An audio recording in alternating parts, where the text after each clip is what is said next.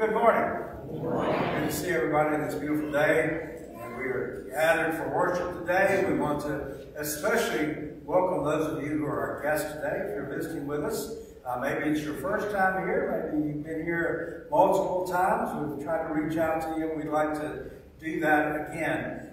We have a registration pad that's on each pew to the light green pad. Please find that and please sign it. Let us know you're here. If you're new to us, we're new to you, please give us a way to get back in touch with you. Maybe your phone number or email address, either one of those would work. But members sign in too. We'd like to know who's here today.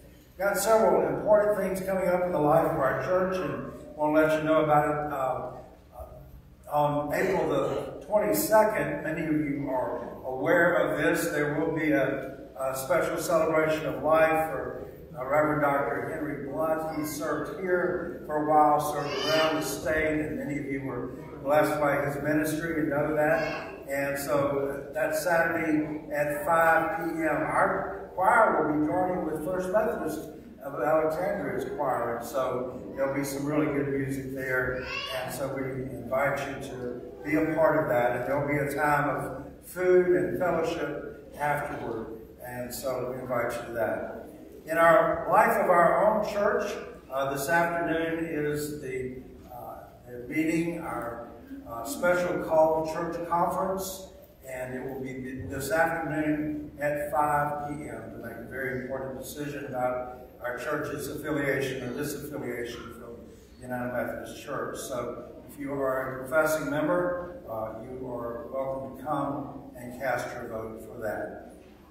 Wednesday Night Live continues this week. It will be Salisbury steak and mashed potatoes. So come, there'll be an adult class offered at that time if you want to stay afterward. Choir practice is afterward, and of course we have youth and children's programming afterward as well. And then next Sunday, many of you are so good to give blood every time, and it helps us in our blood program here and in the community. So the Life Share Blood Bus will be in front of the fellowship hall beginning at 9 a.m. next week. So, a lot to think about, pray about in the life of our church. Miss Judy, come and let's sing our fellowship song as we are together. Good morning. I invite you all to stand and greet each other this morning as we celebrate being a part of this wonderful branch of the family of God. That's right.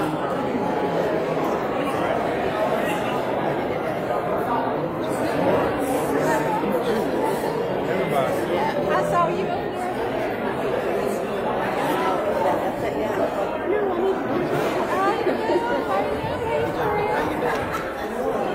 Hey, Rob. How you doing?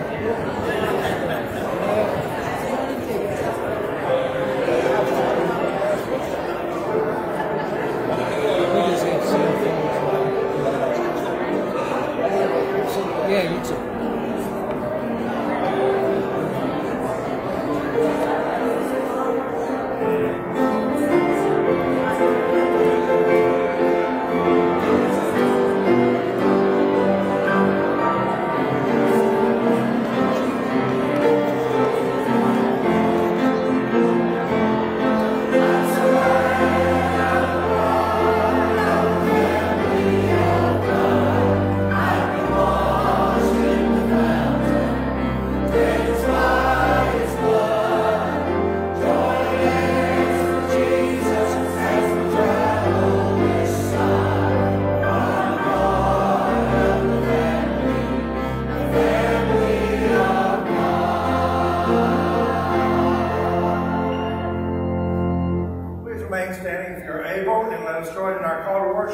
From Psalm 26.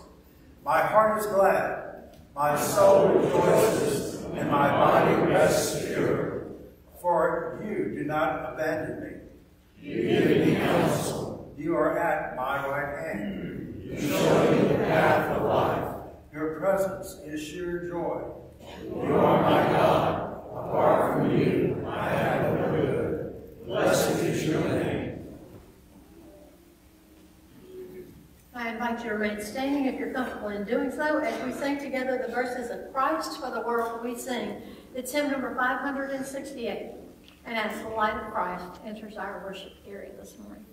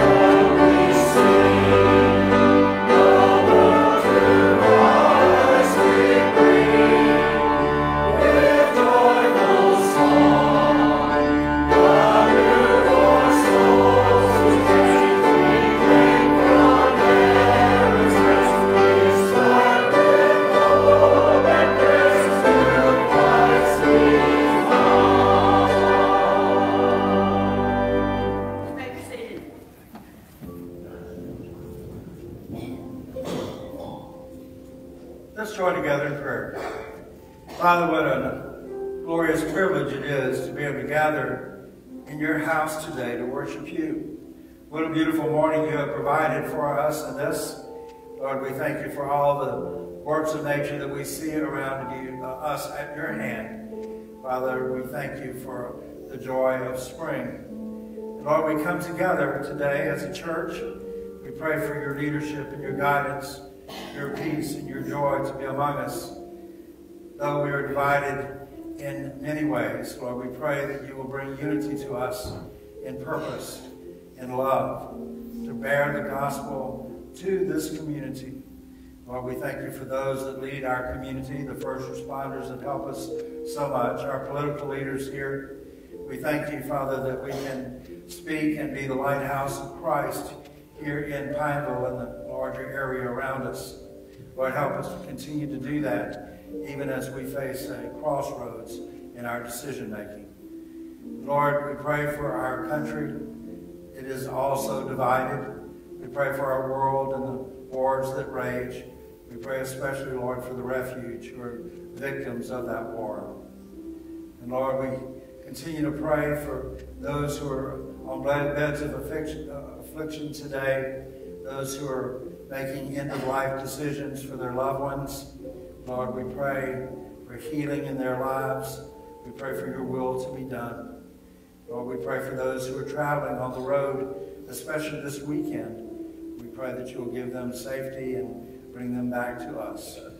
And Lord, as we continue this worship service with singing songs of faith, giving our offerings, opening your word, and applying it to our hearts, Lord, we pray that you'll move and touch us in every way. You'll bring comfort to those who are discomforted. You'll bring hope and healing to those who need it. We pray this in the precious name of Jesus, who taught us to pray, saying, Our Father, who art in heaven, hallowed be thy name. Thy kingdom come, thy will be done, on earth as it is in heaven.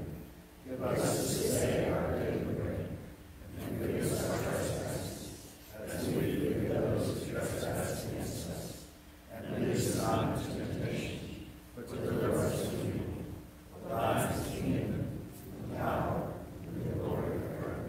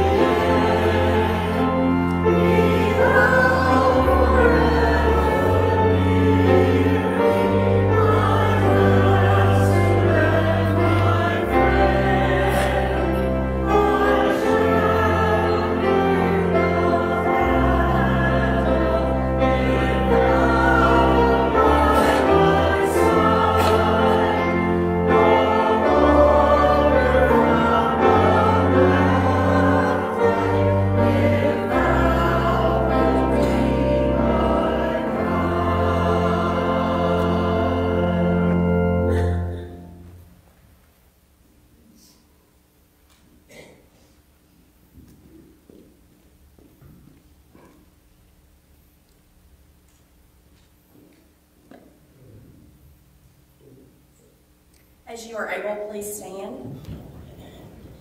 Let us join our voices together as we share in this historic confession of the Christian faith.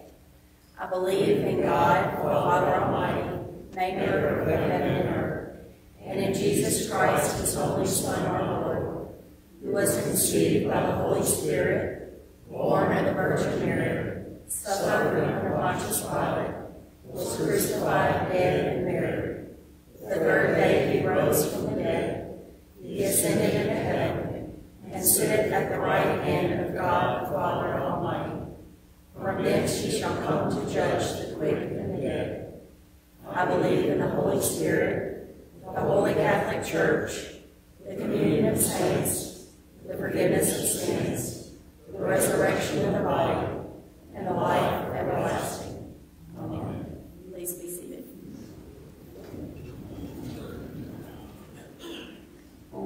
Can someone come and join me down front? Come on, guys. Oh, come on. You gonna sit beside me? Yeah, I like that. Come on down, Olivia. Good morning. You're always so excited to come sit with me, aren't you? Never good too. Well, last week, do you remember what we talked about last week? Do you remember? You don't remember me cracking the egg over your daddy's head? Okay. So you remember the egg, right? What was the egg? It was empty. Good, Olivia, it was empty. Well, let's talk about the disciples. You see, the disciples didn't know right away that Jesus had risen. They were probably upset. They were probably sad. They were even probably a little afraid. Nothing had turned out like they thought it would. I think they were probably very afraid of what would happen next. After all the traveling, the teaching, and the miracles, Jesus had died. And they thought they were left all alone to figure things out for themselves. You know, this kind of reminds me, I was thinking, as we were talking, I was thinking about when I was a kid. I used to go out to, in the summers, I would go out to a summer camp up in the mountains, and we would go out and we would sing songs around a campfire. And then, you know, one of the things that we talked about something a little bit scary. We did ghost stories around the campfire. So we told ghost stories around the campfire, and I can remember saying, there's no such thing as ghosts, there's no such thing as ghosts, just to try to make myself feel better, right? So that I wouldn't be afraid. Well, let me tell you something that happened to the disciples that was probably a little bit scary. You can find out more about it in Luke chapter 24 if you guys want to go home and look it up and read it yourselves, or ask your parents to. It begins with two men traveling along on a road to Emmaus. Can y'all say that word, Emmaus? Yeah, that's a hard one, huh? They talked about Jesus' death and all that had happened, and then all of a sudden, as they walked, somebody else came and joined them. Well, they didn't realize at first, but it was Jesus. They were so excited when they realized that Jesus had joined them that they ran off to Jerusalem to tell the disciples. Well, you see, the disciples were all in a room together, and they were talking and telling about this, and all of a sudden, Jesus appeared and said, "Peace be with you." You know what they thought it was? They thought it was a ghost. They didn't understand that Jesus was real. That he had come back, just like you and I, he was real. And so he showed them his hands and let them touch his hands. They still didn't quite believe, and so you know what he said? He said, "I tell you what, ghosts can't eat, so give me something to eat, and I'll eat that in front of you." And so he ate in front of them, and then they realized the joy filled their hearts and filled their heads, and they were so happy because they suddenly realized Jesus was with them. It wasn't a ghost. He was real. He came back for real. And they were so excited. They were so overjoyed. And they knew what? Guess what? They knew they didn't have to be afraid anymore. We know that Jesus is real. We don't get to see him. We don't get to touch his hands, but we get to see him in the hearts of other people, right? So we get to see Jesus in that we get to see how other people show us what Jesus is like. Isn't that pretty cool? And because of that, we don't have to be afraid like the disciples were, because we know he was real. Isn't that cool? All right, let's pray. Let's thank God for Jesus. Lord, we're so very happy and thankful for that you are alive. We're especially glad to know that you are always with us and that we don't have to be afraid, that we know you walk this earth and you still walk this earth in our hearts. Amen.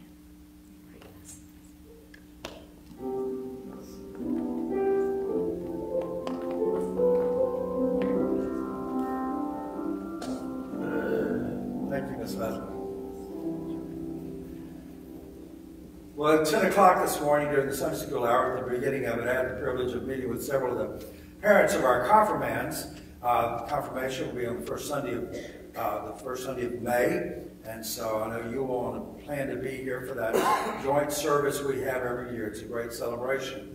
I was meeting with those parents, though, because we take the time, I do, each year with each confirmand to plan a time for me to sit with them in my office and let them ask any questions that they may still have about the gospel and about their need to accept Christ in their lives or whatever questions, and I get some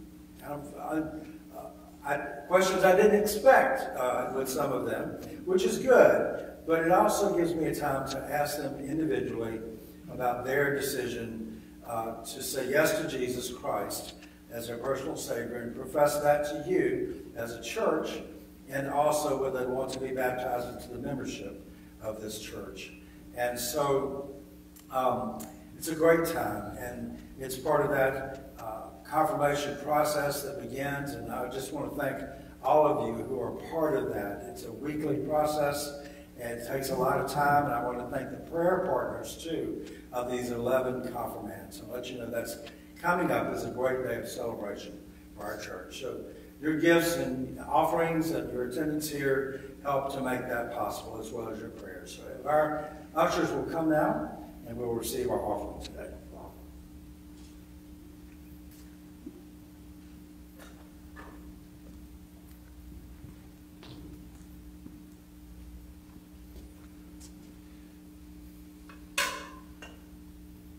Let us pray.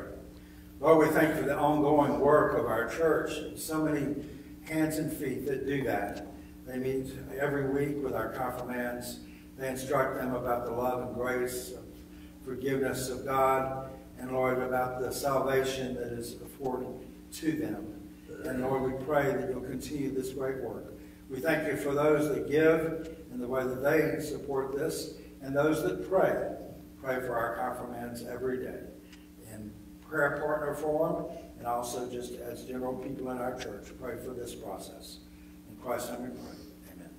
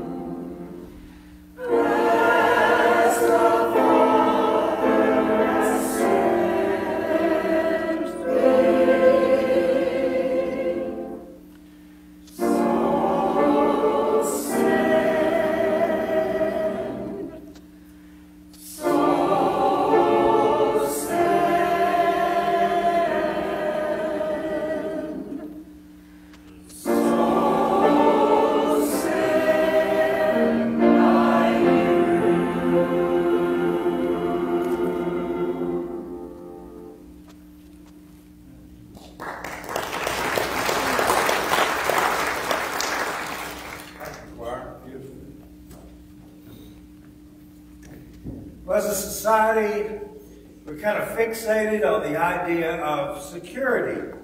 I don't know how your house is secured, but you probably have some kind of system, whether it's just a simple lock, or you may have cameras around, or those motion sensing lights or whatever. It seems like as soon as we earn enough money to buy something that has value, the next thing we're doing is figuring out how to secure it so no one takes it, or to secure our family and ourselves to where no one breaks in.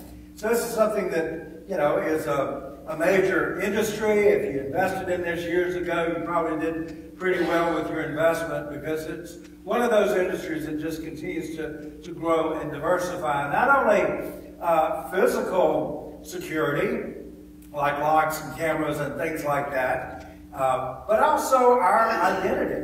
That's something that has to be secured as well. So many people hire a company. Some companies like LifeLock or ID Shield or Norton, and it's to protect that social security number of yours or that bank account number of yours to where it doesn't fall in the wrong hands.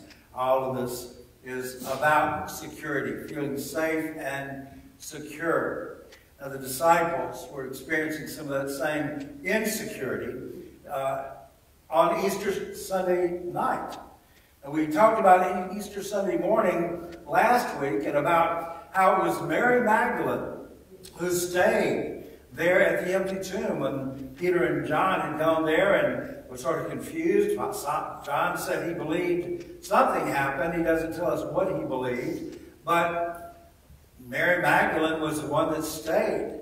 And it was Jesus who told Mary Magdalene, look, I've got a message for you to give to my disciples. So Mary Magdalene, in fact, became the first post-resurrection evangelist. She had a message to share with the disciples, that Jesus had risen from the grave, that he was here, he was alive, that he was waiting for the ascension to God the Father. What glorious message that is. What a glorious message that is. I mean, you think about how remarkable that was during the first century, when rabbis would not trust women even to teach the Torah to them. They didn't trust them. But here, Jesus trusted Mary Magdalene with her life, and how it had been turned around by God to give this message to the disciples. So that's where we are. She has done that. She has given that message to them, and yet they're still afraid. They're still locked in a room. And so if you have your Bibles, let's listen to the Word of God from John, the 20th chapter, verses 19 through 23. And if you're able, let's stand for the reading of God's Word. On the evening of that first day of the week, when the disciples were together, with the doors locked for fear of the Jewish leaders, Jesus came and stood among them and said, "Peace be with you." After he said this, he showed them his hands and side. And the disciples were overjoyed when they said to the Lord, when they saw the Lord. And again Jesus said, "Peace be with you. As the Father has sent me, I am sending you." And with that he breathed on them and said, "Receive the Holy Spirit. If you forgive anyone's sins, their sins are forgiven. But if you do not forgive them, they are not forgiven." This is the word of God for the people of God. Thanks be to God. You may be seated. The 20th chapter of John, along with some other passages from the other Gospels, record this remarkable first Easter Sunday. We talked about the morning last week. We're going to talk about the rest of the way a little bit today. The fact that this day began in darkness. The darkness was not only because it was pre-dawn and the women showed up there very early before dawn, but also the darkness was inside them as well, as they were suffering the grief and terror of what had happened to their Lord and Savior, Jesus Christ, and coming to do the very grim task of re-anointing, reburying his body, because it had to be done so quickly. So there is darkness there. But then, as the angels appear, as Jesus appears, as he talks to Mary Magdalene, everything changes. Suddenly they are enlightened by the fact that Jesus has conquered death and sin and the grave. And so they begin to realize this. But it doesn't stop there. As Ms. Leslie pointed out, later that day, 2 disciples were walking to the little town of Emmaus, about 7 miles outside of Jerusalem. And as they're walking, they're joined by what they think is a stranger, and they begin to talk. They don't recognize that it's Jesus. And one of them, Cleopas, invites this stranger to stay with them, to have supper with them. And so as Jesus breaks the bread and blesses it, that's when they realize, oh, it is the risen Christ who is with us, and he disappears. So they go back to Jerusalem. They go back that 7 miles again, and they tell the disciples again, here's another eyewitness. We've seen the Lord. Jesus has been with us. He had supper with us. And you think that would solve it for the disciples. Now they know. They've heard it from Mary Magdalene. They've heard it from these 2 disciples. But then there's another sighting. The Gospel of Luke tells us that Jesus appeared to Simon Peter during that day. Doesn't give us any details about that, but Simon Peter, and yet they're still locked away in fear. Isn't that amazing? We can have these close personal encounters with Jesus Christ, but yet we can still carry fear in our hearts. We can still carry that despair sometimes in our hearts because we fail to believe and realize that Jesus is present with us. Now you would think that there in that upper room, and there were 10 disciples there, Judas was gone, and Thomas was gone for some reason. Maybe Thomas was the only one with the courage enough to go get food for the group. We don't know. We don't know where Thomas was. But there were 10 disciples. You would think somewhere along the way that they would remember the words of their master, because he had been telling them during his entire earthly ministry that he, the Son of Man, would be taken to Jerusalem, would be taken, arrested, would be abused, would be killed, and would rise again. But no one remembers that. He told them that in Caesarea Philippi when Peter said, "You are the Messiah, the Son of the living God." And he blessed Peter for saying that. But then he told them what was going to happen with him. He told them that after the Mount of Transfiguration, they had this incredible experience with God and with Elijah and Moses on the mount. And as Jesus is coming down from the mountain, he's telling them, I got to go to Jerusalem. I'll be arrested. I'll be betrayed. All of that. I'll rise from the dead. Still, they didn't believe that. It's amazing how many times they had been told that, yet it never dawned on them. They were so steeped in the horror that they had seen before. They were so steeped in their own fear about their future. Have you ever been like that? Have you ever been afraid of your future? Have you ever been able to not see with hope beyond that locked door? Well, that's where they were that night when they were meeting together. So how would Jesus respond to this when Jesus, of course, comes through that locked door and comes into the room?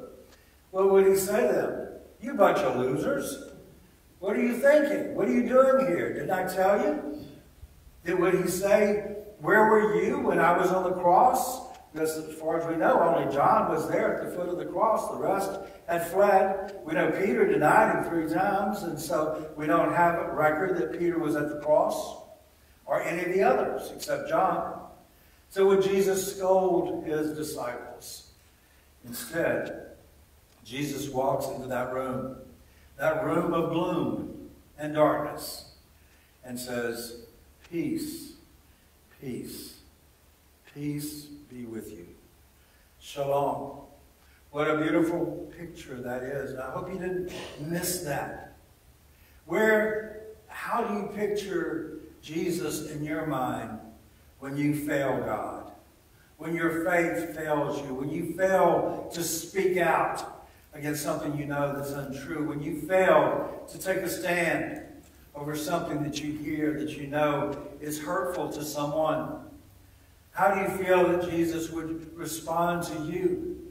Here he walks into this room, to these disciples who had clearly failed him. And he says, peace be with you. I hope that's the picture you have in your heart, in your mind, of the loving Christ, the Good Shepherd. The Good Shepherd who goes after the one sheep when the 99 are all in place. And he goes and seeks until he finds that one lost sheep and brings him home on his shoulders. I hope that is the picture you have of this same Jesus who says, peace be with you in the midst of your darkness. I hope that you sense that presence of God when you are fallen away from Christ, or whenever you've done something that fails him, some sin in your life that you have succumbed to.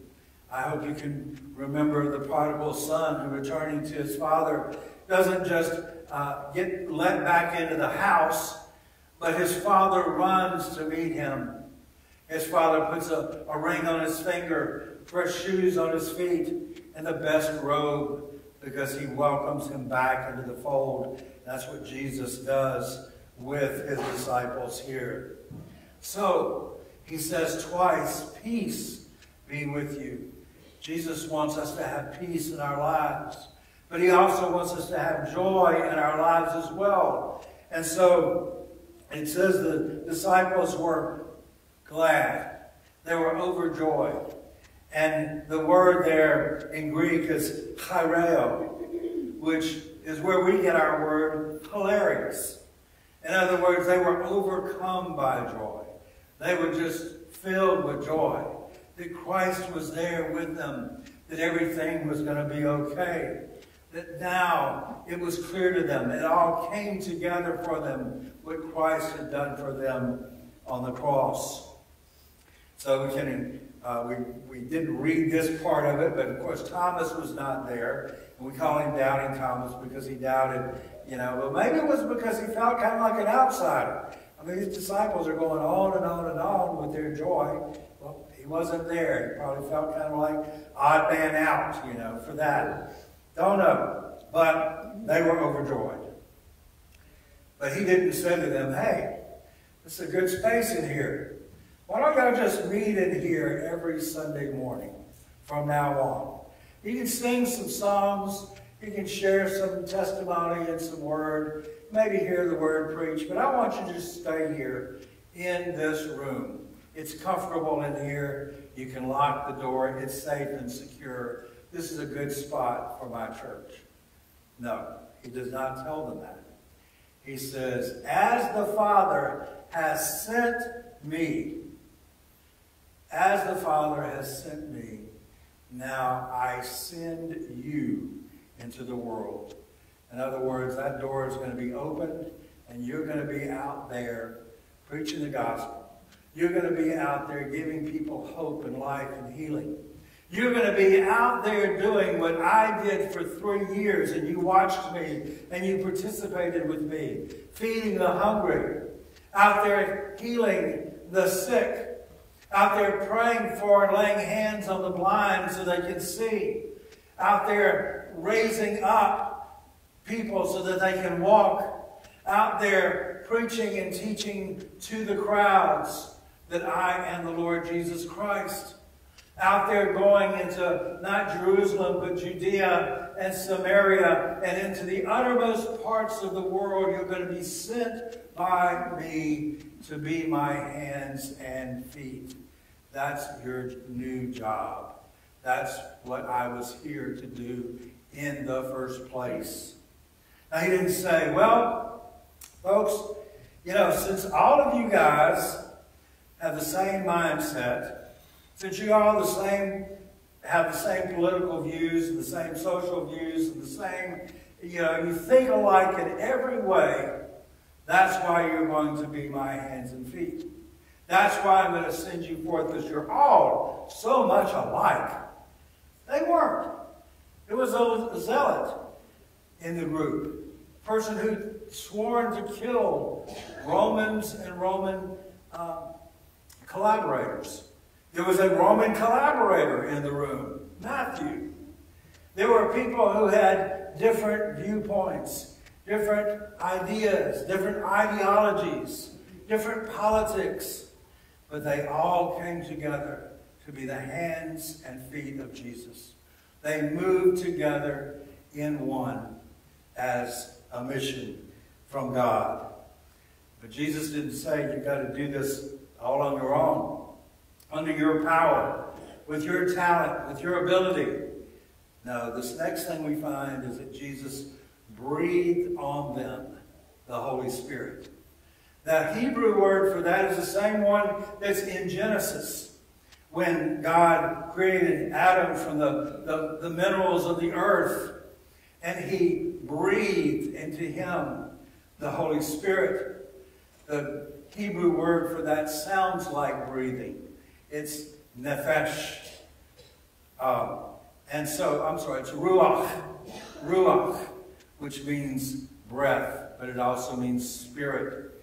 So he empowered those disciples to go forth and do that work. It wasn't the baptism of the Holy Spirit of the whole church.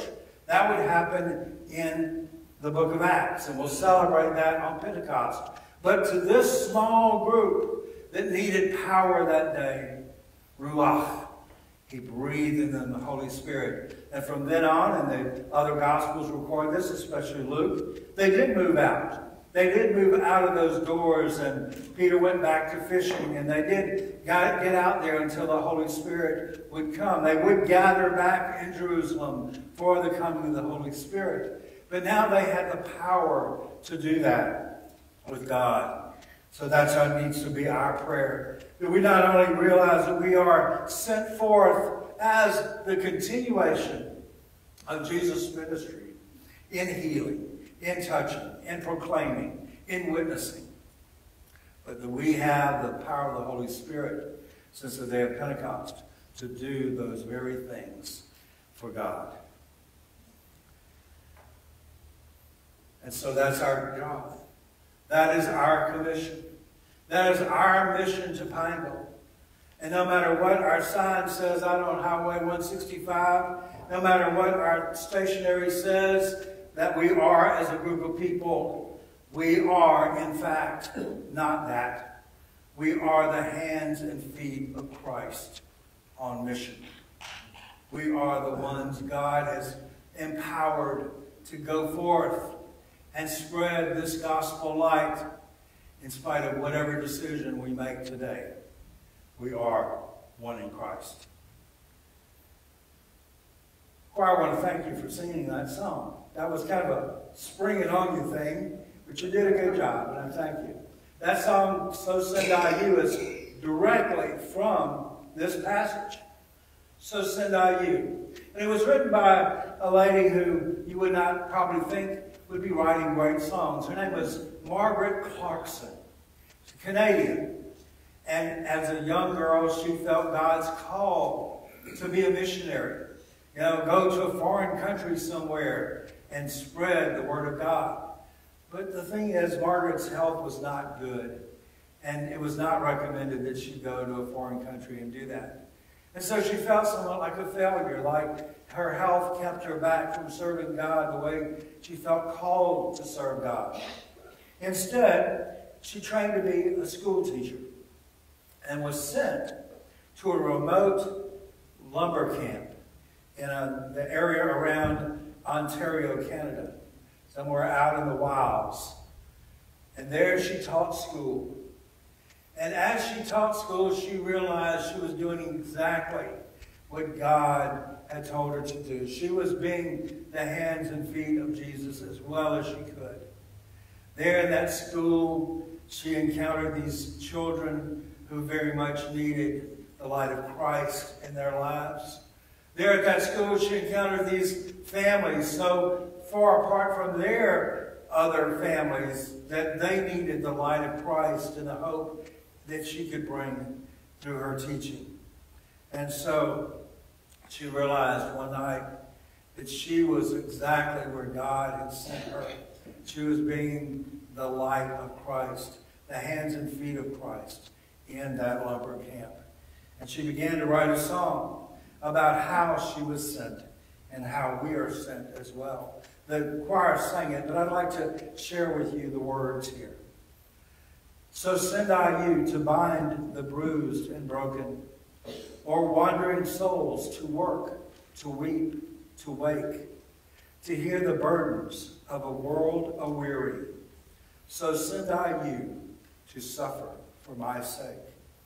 So send I you to loneliness and longing, with heart a hungering for the loved and known, forsaking home and kindred, friend and dear one. So send I you to make my love alone, to know my love alone. So send I you to hearts made hard and hatred, to eyes made blind because they will not see, to spend, though it be blood, to spend and spare not. So send I you to taste of Calvary. So send I you to bear my cross with patience, and then one day with joy to lay it down, to hear my voice, well done, my faithful servant. Come share my throne, my kingdom, and my crown. As the Father hath sent me, so send I you. That is the commission for every Christian. That is the commission for every church. No matter what our label, no matter what is outside, we are sent to be the hands and feet of Christ. Amen. Father, help us to remember that in any decision that we make. Lord, that we are called to be your people, to love one another and to love the world around us. Lord, may love reign in our lives. And Lord, we pray that as we go forth from this place, you will help make that a reality in our lives. You will show us how you empower us each day through the work of the Holy Spirit. Lord, we will claim that power in our lives, and we'll go forth to be your people. In Christ's name we pray. Amen.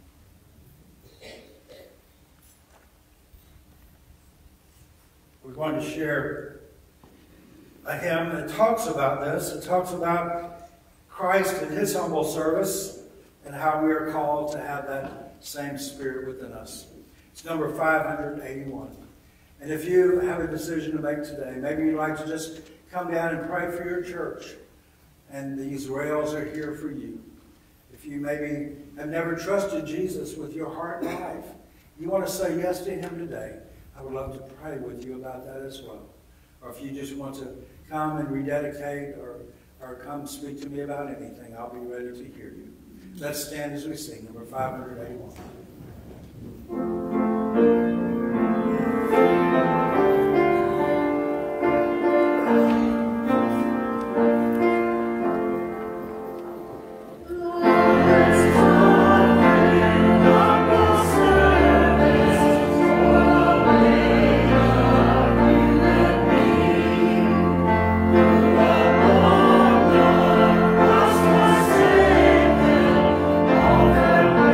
Mercy.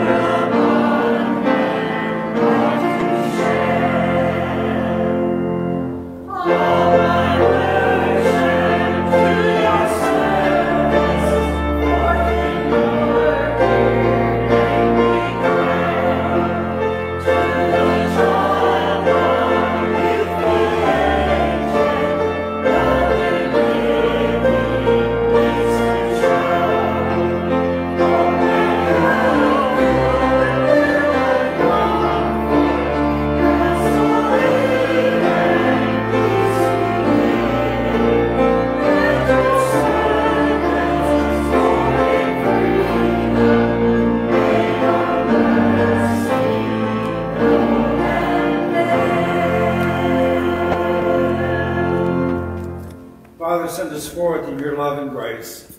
Help us to remember that we are your representatives. We are ambassadors for Christ here in this community, here in this world. Lord, help us to live that out each day in our actions, attitudes, and the things that we do and the decisions we make. In Christ's name we pray. Amen.